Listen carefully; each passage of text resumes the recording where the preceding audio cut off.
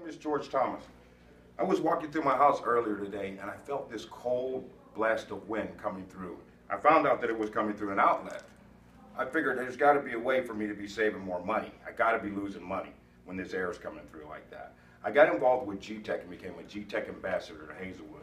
It's all about saving energy, and I found out there were some small retrofit things you could do that can really change the difference in your house comfortability and save you a little money. So today I'm going to show my son how to do some of these easy retrofits.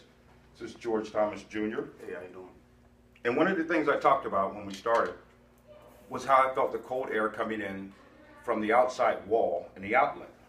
This is what your outlet looks like, and the plugs will be here. What we have here is an easy insulator. You use a flat tip screwdriver, take out the screw. You don't have to touch anything electrical. Take this and place it right behind your outlet. What it'll do is insulate the outlet from the outside wall. Also, the same thing goes for your light switches. Same process. You take out two easy screws, you don't have to touch anything electric, and you place that right behind, and it will stop cold air from coming through. It's really more important than you think, because a lot of cold air comes through those outside walls through the outlet. So, Dad, when I stand next to the window, I feel this cold breeze coming through. Well, you know what? We're probably losing a lot of heat through that window, and a lot of cold air is coming in. But I can show you how to insulate that window. It's pretty simple. So I can show you how to save us a lot of money, and it'll make the room warmer. You won't feel that cold blast of air. These are window plastics for 8 windows, and I'm going to show you how to put one up. First thing you want to do, son, is open a package. You will find that this plastic, which looks so small, actually spreads out large enough for a window. Grab one end, I'll grab the other end here, and we will stretch it out. Frankly, you could do this by yourself, but it's really a two-man job. Lay that down. What we have here is the double-sided adhesive. And what we'll do is place that here along the seam of the window. Okay. Once that's in place, grab your end. You will place the plastic right on top of the seam of that double stick plastic, make it really tight and get a nice seal. That will save us a lot of energy, a lot of money, and it'll make the room a lot warmer. We have it up there secure. If you blow dry it on the inside, it'll tighten it up because it'll get hot. Oh, that's good to know. All right. So now, son, that we're done with the windows, I want to show you how to do the doors, because a lot of people don't realize how much heat goes out from under your door. This is a door strip, small piece. There's a backing on it.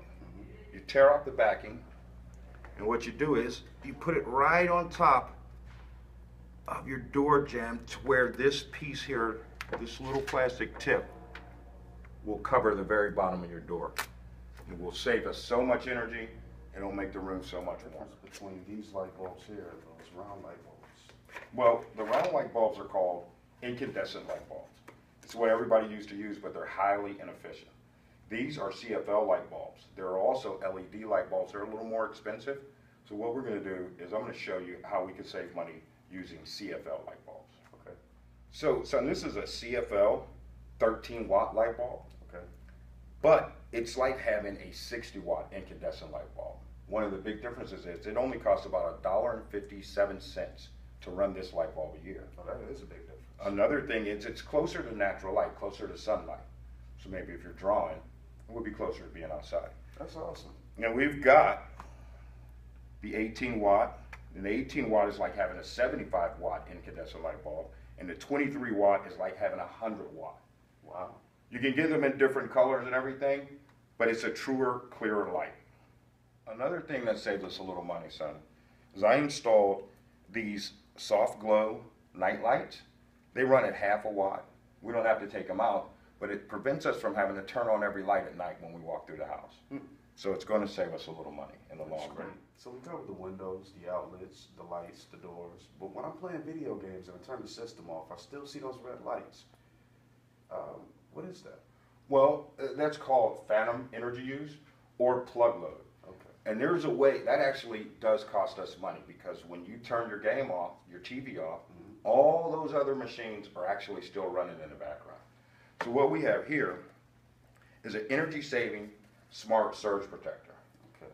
And you'll notice that it has a master plug. You'd want to plug your TV in here and all your components into this. When you turn your TV off, it would shut these down. These two here, these three here, will always be live. So maybe your phone charger goes in there or something, or that way these won't run in the background and they won't run until you need them. And it will save you some energy and save us a little money. And because these will turn off, it'll save us up to $84 a year. Oh, that's cool. That's awesome.